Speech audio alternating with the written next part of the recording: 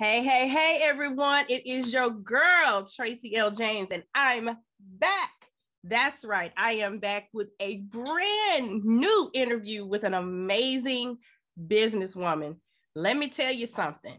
I can't wait to share this woman with you today, okay? I kind of been stalking her, kind of cyber stalking her on like LinkedIn, you come across decent content from time to time, and then you come across really good content and you start stalking it. You start following it, right? And so I've been following her for a while, and I am super excited that she said yes to allowing me to interview her and share it with each of you today. So the woman I'm talking about is Joye Jackson. She is a dynamic transformational speaker and coach.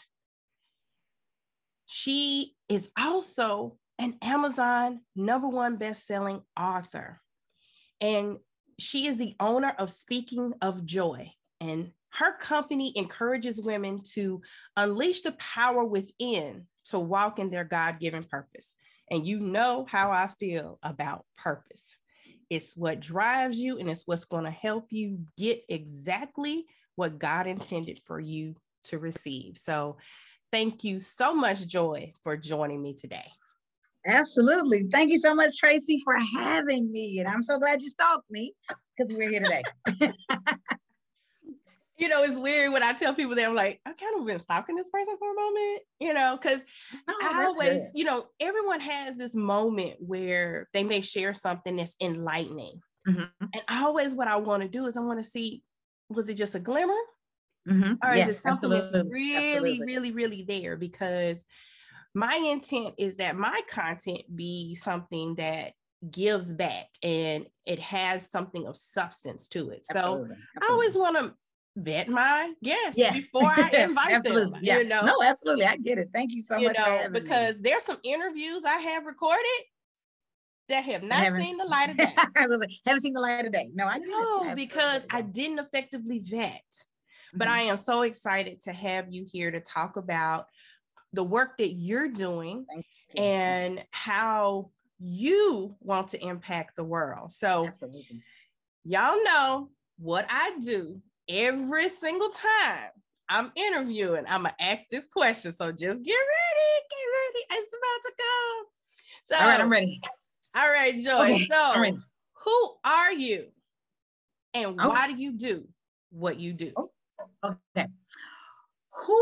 So who am I? I am a woman of God who believes in living on purpose. I am a woman who wants to impact change. I want people, when they come in contact with me, whether big or small, to have an opportunity where their lives are better because of their interaction with me. So I am a woman who believes in faith. So Speaking of Joye really has 4 pillars: faith, authenticity, confidence, and truth. That's who I am. I am a woman who believes in truth. I believe in God. I believe in being my authentic self. And I believe in being confident, and not confident to the point of arrogance, but confident to the point of knowing that I have something to offer the world. And why do I do what I do? Simply, Tracie, because it's a calling on my life. When I first started Speaking of Joye, I was a leadership coach. So I did leadership training because I spent years I have 18 years experience in training and development. So writing content, doing development is not new to me. And every time I would do a workshop and I was working for an organization, I was a chief strategy officer, things looked really good. And every time I would walk into the board meeting or walk into any type of meeting in the boardroom, I felt out of place. And what I realized was I have more to offer than this leadership role. So when I lost my job, when I started Speaking of Joye, it was a leadership company. And I was doing leadership training, development, diversity, equity, inclusion, all the stuff that was easy to do. But I wasn't fulfilled. So I always say there was a time in my life where I was full but not fulfilled. 6-figure salary, everything was looking good. But ultimately, I wanted to be who God wanted me to be. And there was unrest in me doing the work that I thought I was doing. So I started Speaking of Joye under the pretense of leadership development and coaching. And it was working, but it wasn't my heart's work. And so I went back to God, like, God, you didn't allow me to leave corporate America to be a corporate minded person. So what is it that you want me to do? And I spent a lot of time in prayer and just really seeking him. And that's when I realized what I do is I encourage women. I encourage women to walk in their God-given purpose, because so many of us know that there's something else, but we don't know how to get to else, or we're afraid to get to else, or rejection creeps in, or fear creeps in. So my job is to empower women to say, hey, if you want it, if you walk with God and you do the work, you can have it. That's me. I love it. And see, and I think one of the reasons that you really stood out to me is because I've kind of been in this transition. Yeah. And I started out in leadership. My very first book was on leadership. Yeah. My second book was written to the leader to help them further develop themselves. So yeah, I'm still kind of in that space, but I knew that there was something else. Absolutely. And you're definitely right about really just getting quiet and getting in that space and allowing God to speak to you. So there's some new things coming, some different things coming. Absolutely. And I'm excited about it. So I'm over here getting goosebumps as you're talking. But let me tell you, Tracie, that's not an easy thing to do, because the corporate world doesn't encourage the spirit world. And we as individuals who believe in God, we know that we are spirit. Yes. And if you're spirit, we say carnal, and I don't mean carnal in a negative way, but carnal meaning flesh. You can't walk in the flesh and in the spirit at the same time.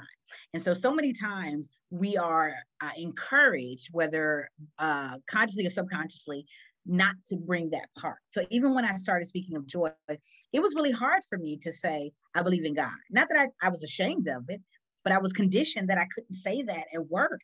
So to say to somebody at work who's going through something, I'll pray for you, it's not something that you're encouraged to do, because it's like, Lord, I'll be in HR, trying to live out this Christian world. And so it came a time where, especially as an entrepreneur, where I had to decide what I'm going to do. So it became a decision, a conscious decision. Okay, Joye, are you going to walk for God and live the life that he's called you to live? Or are you going to try to straddle the fence to make people comfortable and be uncomfortable in the process? So I decided, hey, listen, I'm going to walk in what's truth for me and appreciate the people who are called to me to hear the message, and then pray for those who aren't. And that's what I had to do. And that was hard, because the idea that I would exclude some people in a world of inclusiveness and inclusivity right now made it really hard for me. But I had to be true to who I was and to what God was calling me to do. So it was hard for me to say I only work with women, because I come from a role of leadership, and majority of leaders are men. So it was hard for me to say that. And so there have been moments along the way where I had to choose the fork in the road. And I had to say, you know what, God, I trust you that if you've given me this gift and you've given me this purpose, that you're going to bring the people who need to hear it. And you're going to allow me to speak hope into the people who need it. And so I've just kind of been out here like, okay, God, we're going to do it, and that's been it. But it's been a journey, because it's the realization that it's bigger than what we expect, but we recognize that there are areas that we're going to have to move that aren't going to be the road always traveled. So yeah, that is so true. That is so true, because just in that process of making the decision, I'm going to step out, I'm going to build this business, I'm going to speak, I'm going to train, I'm going to do these things, right? Yeah. And then trying to be authentic to who I am. Absolutely. And, and I think for me, that struggle at that point was the reality of who I was that I had never been fully comfortable being me fully in every space I had been in. Yeah. And I think a lot of women feel that way, that they can't bring all of themselves into the workplace, because they're afraid of being seen as too emotional, as being that angry woman, that angry, aggressive, black woman, if you are too passionate as you express your opinions. And as a result, so many pieces of myself weren't there. And moments where I felt like, let me lay hands, let me pray, let me sing with you, let me, let's go into some work. It was tough because that wasn't what was accepted in the corporate workplace. And then as I made the transition into being a business owner, I still found myself kind of bound. Yeah, absolutely.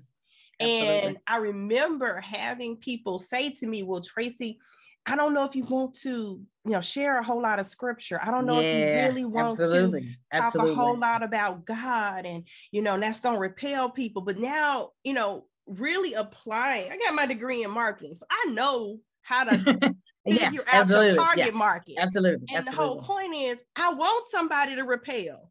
Yeah. Because I'm not for everybody. There you because go. Yeah. I love God, but there are times where I have a potty mouth, and I'm just, he's still working on me, y'all. Yeah, he just absolutely. is. Absolutely. So there are people that makes uncomfortable. Right.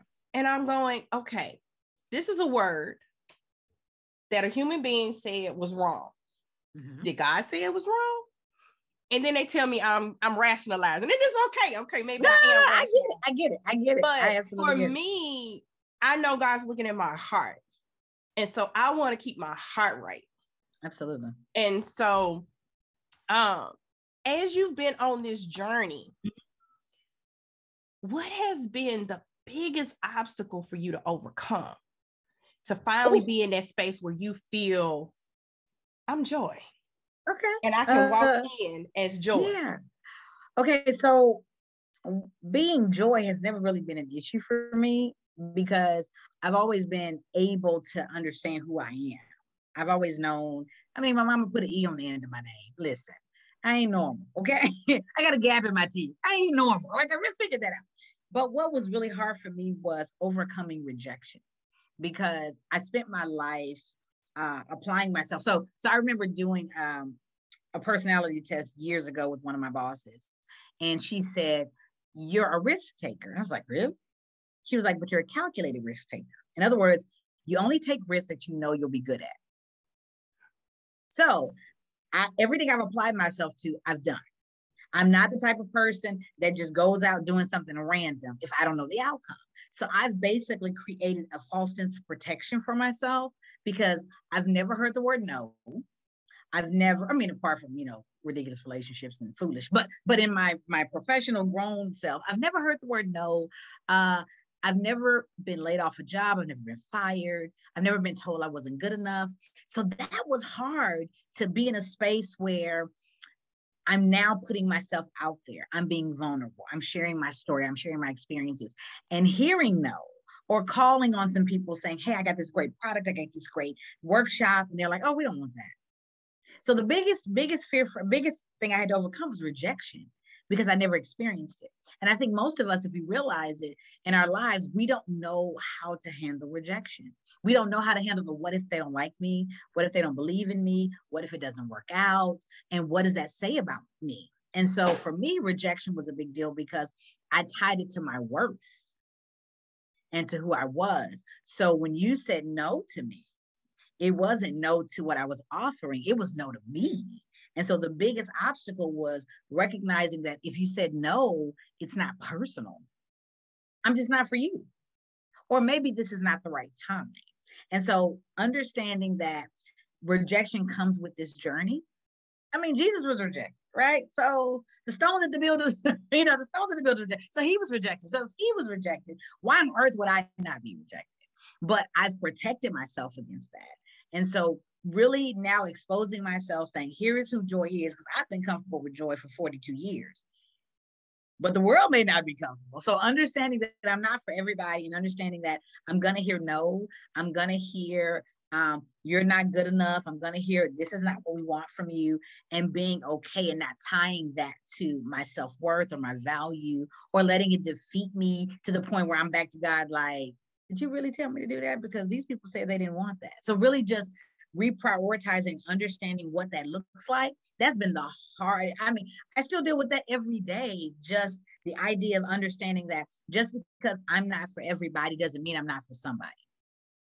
Yeah. And dealing with that. Yeah, I get it. I get it totally because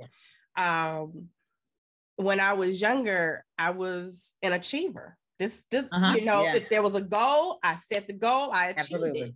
Absolutely. And so when I found myself not achieving goals, it was looking around going, wait, hold on. What's wrong with me? What's wrong with me?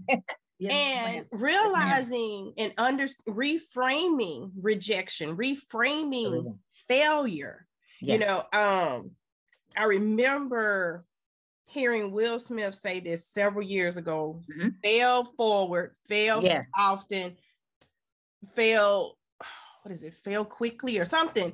But it was all about reframing failure in that space so that you would see it as the next step. An opportunity. Yeah, absolutely. It's the next step, because, hey, now you know what don't work. Yeah. Okay, so this didn't work. Let's figure out what part of this worked. Did it all work? Or was it the wrong person? And so understanding that and getting in that space is a huge, huge deal. And it creates freedom. Yes. It creates freedom. When we get to a point where we are who we are unapologetically, and when we are who we are, and we understand that we're not everybody's cup of tea, we understand that there are people waiting and we may not have even arrived to those people. It helps us say, you know what? I'm going to walk in my freedom and my truth.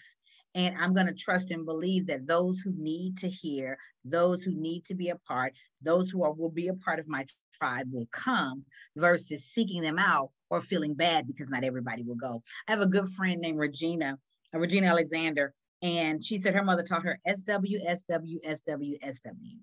Okay? Okay. Some will, some won't. So what? Someone's waiting. Oh, I love that. I did a session with her, and she brought that up, and I'm like, oh my gosh, because it helps you reframe. So there will be some who will gravitate, there will be some who won't, and you have to get an attitude of kind of like, so what? Because there is someone who's called to whatever it is I'm doing. And when I focus on that person, I find joy, I find fulfillment, I find peace, I find all those things instead of trying to appease the people who won't. Because here's the thing about the people who won't, they won't. So I can accommodate, adjust, recreate to fit these people. They're not called to me. They're not my people. So it doesn't matter. So SW, SW, SW, some will, some won't. So what? Someone's waiting. I absolutely, positively love that, because one of the things that I share often is about the parable of the talents. Mm-hmm. Okay. And how everyone has a gift. Mm-hmm. You may have one talent, you may have 5, you may have 15. It doesn't matter how many you have, but there's somebody somewhere waiting for you to sow that talent into them, into their lives. And I feel like every problem in the world, there's not one problem we have in the world right now that wouldn't be solved if people were on their post. If people were where they were created to be. Absolutely. And most people don't. The unfortunate part is most people don't even know what that is. I had a client yesterday I was talking to, and she's an artist. She's an actress. And we were talking, and I asked her, what's your gift?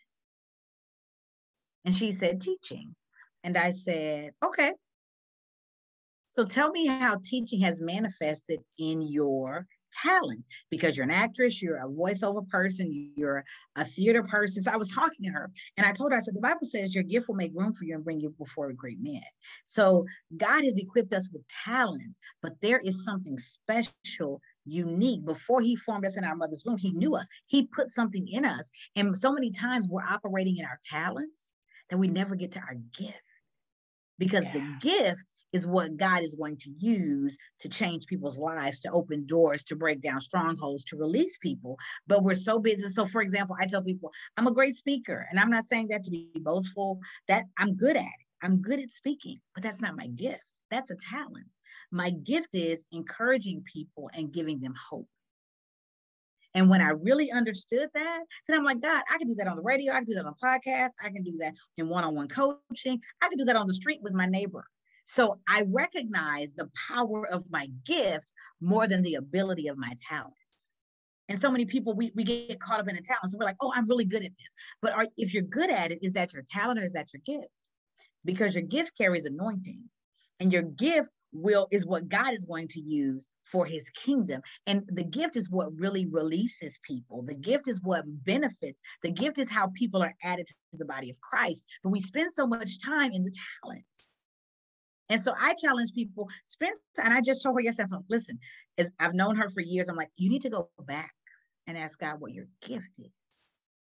Because your gift is where your heart is. Where, that the gift is how you find freedom. The gift is how you find joy.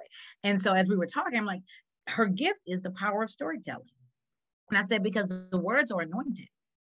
So that's why theater, that's why voiceovers, that's why narration, all of those things happen for you. It's not because of that, the fact you can speak, it's because of the gift, and it's the anointing. And most of us don't ever really spend time to understand our gift.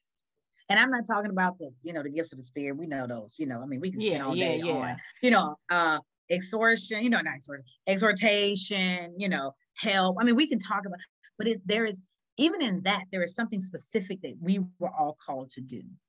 And what is that thing that God has anointed us to do? Yeah.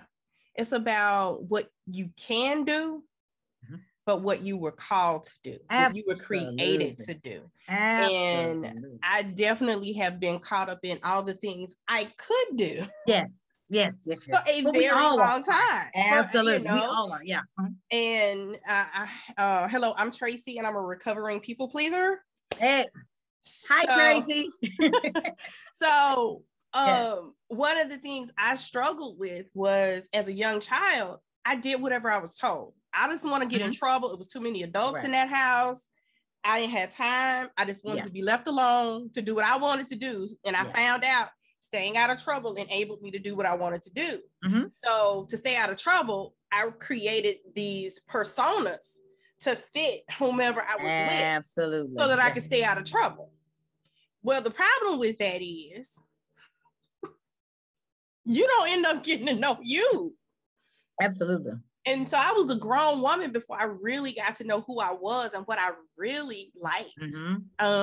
I was talking with a good friend of mine, and she was talking about how she ate eggs for years, decades, because everybody else liked them. So she just kept eating them. And she finally just hit a point where she, it's like, you know what? I don't like it. And I'm not going to eat them. Yeah. I don't care how you prepare them. Yeah. I'm not going to eat eggs. And she's like, that just brings her joy just to be able to say, no thank you. Yeah. And I got to thinking about it, and I said, you know what? There's a lot of things I said yes to because grandmama said, mama said, absolutely, auntie said, my counselor at school said, my teacher at school said.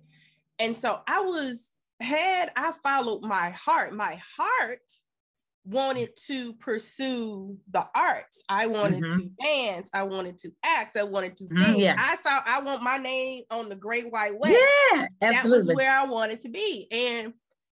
But I made certain decisions after I got pregnant my senior year in high school, which sent me in a different direction. And as a result, I made decisions that were safe. Oh, don't we all do safe decisions? Yes. And I'll say, as a woman, as a mother, as a wife, as a daughter, as a this and this, we all make safe decisions. Because first of all, safety helps us. Safety gives us the ability to move every day. So we need safety just to survive. And that's how we've been conditioned. That safety is super important. So because safety is so important, we will always choose the safe route. We will always choose it. And so the idea of going against the grain, the idea of doing something starkly different than what everybody expects, that means that I will be exposed, and ultimately I may be unsafe. So we all choose safety, and we may not call it that, but hey, listen, if you stayed at the job that you are on now and you don't like it, that's safety. If you're in a relationship with somebody and you don't like him or her, however you live, and you're still there, that's safety. If you've been praying about leaving and going to another city and you haven't left, that's safety. So we do safety all the time.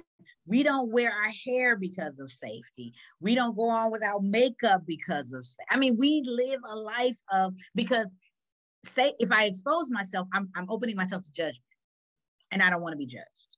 So I'll stay safe under the radar where nobody will judge me. And then I'll convince myself that that's the life I'm supposed to live. And then I wake up one day and realize that I absolutely hate my life. Yeah. And then I don't know absolutely. What to do. And nobody tells me what to do when I have that revelation. When that light bulb comes on and I'm like, you know what? I don't like eggs. I will not eat them on the bus. I will not eat them with the fuss. I do not like green eggs. I do like this. When we get to that point, nobody tells us what to do with that. And that's a disservice I believe we do to women, especially in our communities. We don't tell you that it's okay to say no. It's okay to say that's not for me. It's okay to say I don't like that. We're not, or I want to do this. We don't even teach that you can pursue your dreams. Oh yeah. You're supposed to get a job. You're supposed to be a wife. You're supposed to have kids. You're supposed to live this life. And you're supposed to meet your husband in high school. You're supposed to meet him in college. You're not supposed to be 30 before. You're not supposed to meet him online. We've taught these behaviors. And so when women are out here expressing themselves or learning to develop, we're now like, ooh, you're not married? Ooh. We've conditioned ourselves that those things are not acceptable.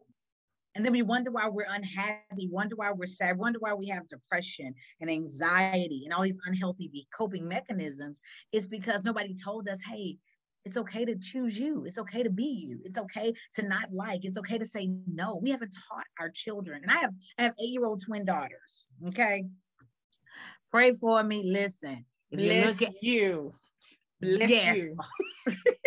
8-year-old twin daughters, identical twin daughters. And I'm trying my best to teach them the power of their voice, even at 8. So little things like we play and they say stop. So I tell my husband, hey, listen, when they say stop, we should stop. Although they're laughing, ha, ha, ha, ha, ha, but we want to teach the power of the word no. We want, and not even just the word no, but the power of their voice. So even if they say stop, they need to understand that there's a reaction. Because that's how we teach that your voice has power. So that's how I teach them that when they get 20 and they say what they want, they understand that they can command that authority because they were taught that at 6, 7, and 8 years old. But we don't do that. We don't teach our children that you are valuable and that what you say and who you are is mega important, and the world will shift at your words. And that's what I want to teach. The world would, if God could speak and things change and we're made in his image, that means we have the power to say the same things, but we don't walk in that authority. We don't walk in dominion. And when we were created in dominion. We were created to rule this earth, but we don't act like that.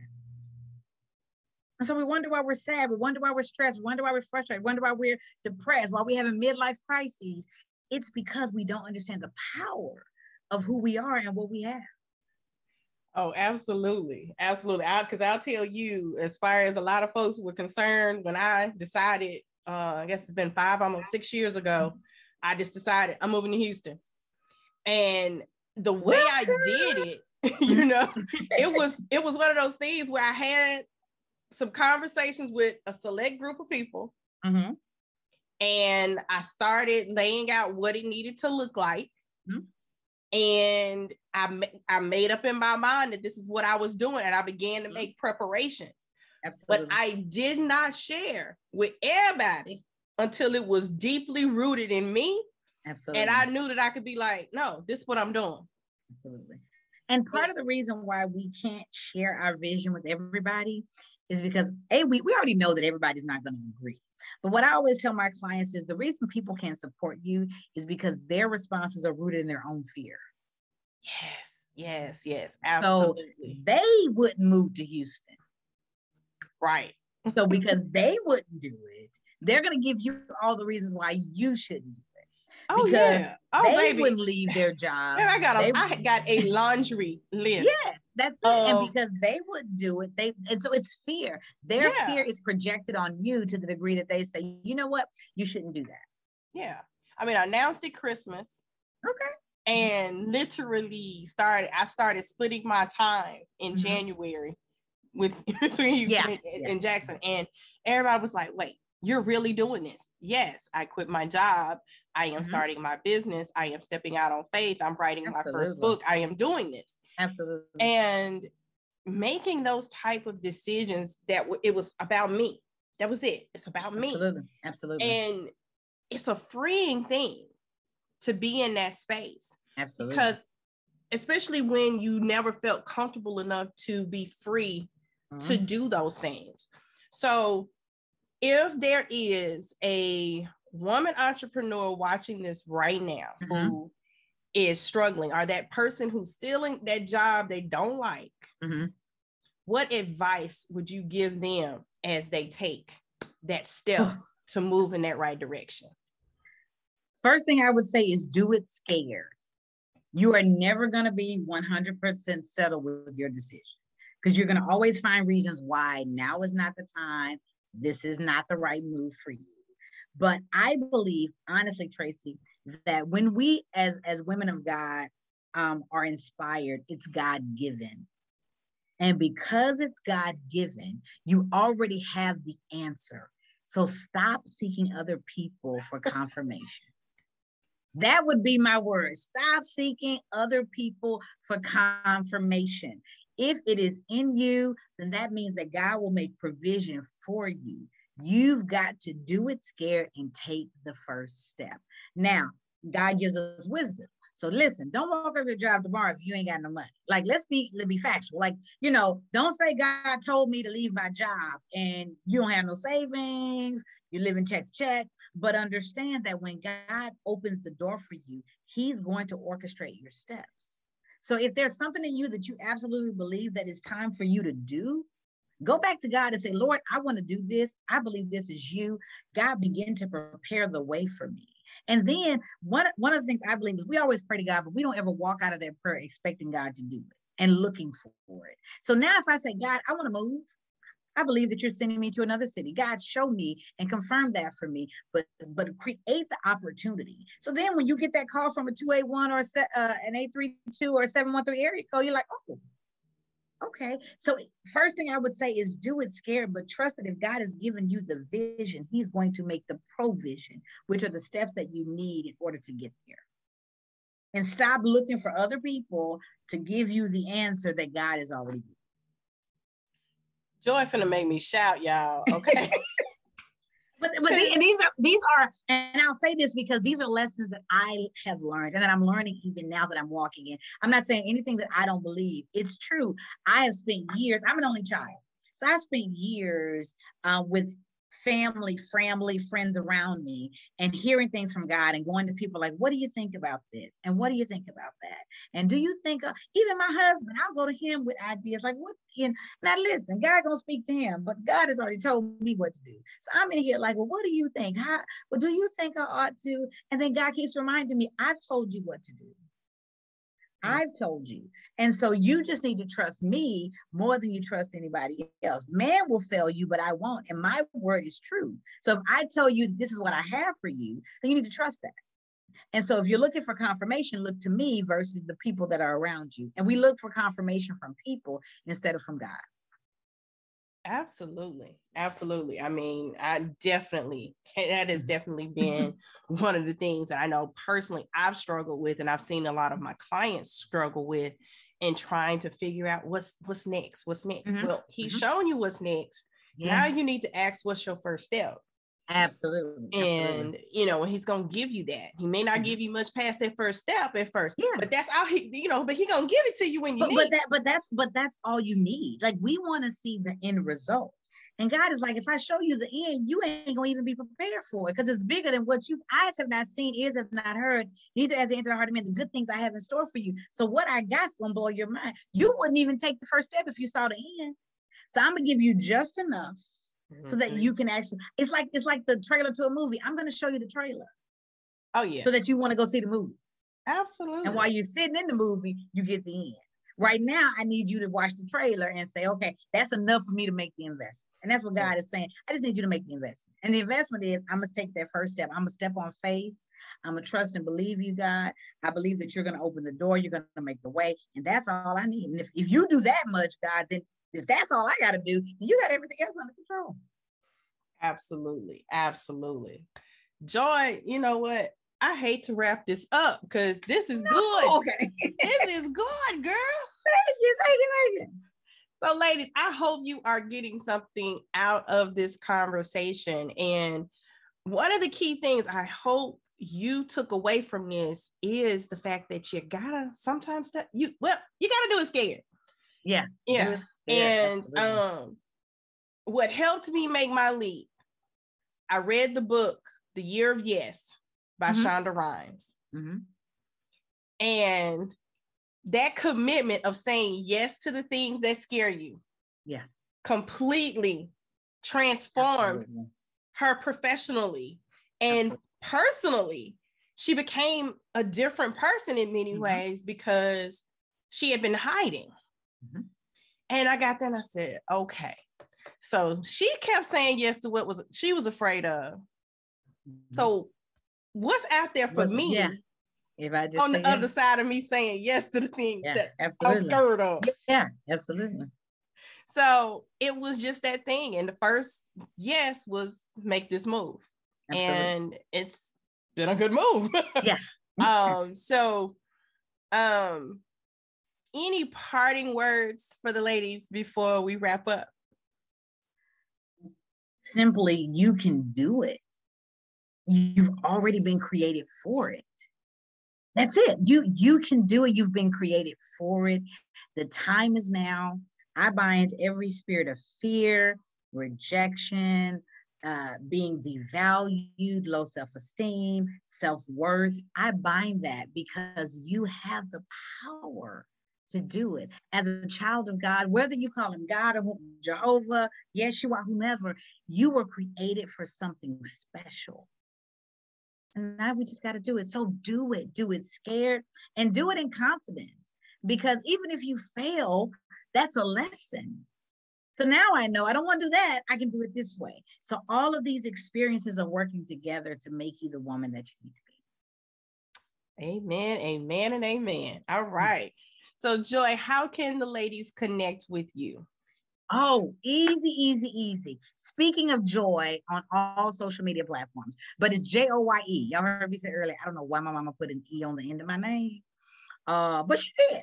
So I say it's excitement, enthusiasm, energetic. But yeah, so Speaking of Joy on all social media platforms, you can visit my website, www.speakingofjoye.com, or you can reach me on social media. You can email me, joy@speakingofjoye.com. So any ways you can reach out to me. I would love to hear your stories, would love to journey with you and encourage you along the way.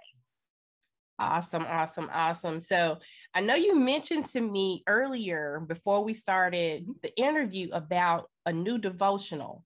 Can you tell us a little bit about what you're working on? Let me tell you. Oh my gosh. Okay. So first, let me just say that God is good and he will blow your mind in ways that you never expected. So a few years ago, I started writing. I'm not a journaler. It's just not my thing. But I started writing when I lost my job, when this was the middle of the pandemic. I had these two little girls at home with me. Me and my husband were home together. Third day. And this was, Lord, we're still together every day. Almost 13 years in June. We've been okay. So that's another story. But anyway, so I was writing because I was really just frustrated. And I was like, God, I go from a 6-figure salary to a nice severance, but that's going to run out. So what do we do? And so I started praying, and I just remember God saying to the disciples, let us go to the other side. And then talking to the disciples about their faith, because he went to sleep on the boat. And the disciples woke him up like, it's a big storm out here, Lord, carest thou not that we perish? And he was like, oh, ye of little faith. And so I started writing because I started praying. My heart was so heavy. This was after George Floyd. This was all of that stuff. And I said, God, I know you got a purpose for everything that you do, but don't you care that we're perishing? Your children are not, we're struggling.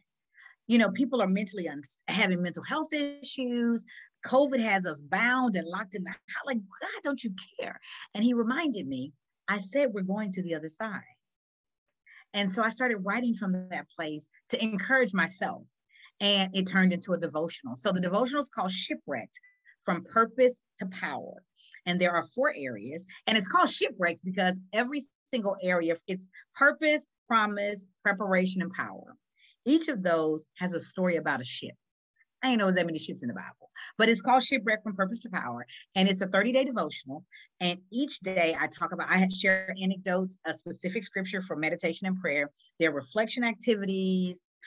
There are prayers, corporate prayers and individual prayers. And it's just an opportunity for us to trust God more. And by the grace of God, I put the pre-orders out last week and I have sold out.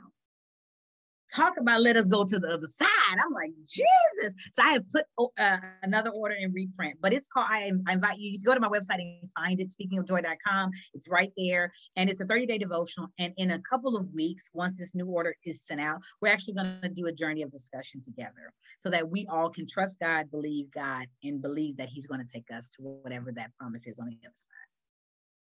Love it. Love it. Joye, thank you so much for taking Tracie, time out of your busy schedule to so much. Connect with me. And ladies, I hope you got something amazing out of this conversation. Listen, put your questions in the comments. We'll be watching this. We will answer your comments. Reach out to Joye if you are so led, because I'm going to tell you, she got some amazing things inside of her to help you move to that next level. So I look forward to hearing your stories and connecting with you next time.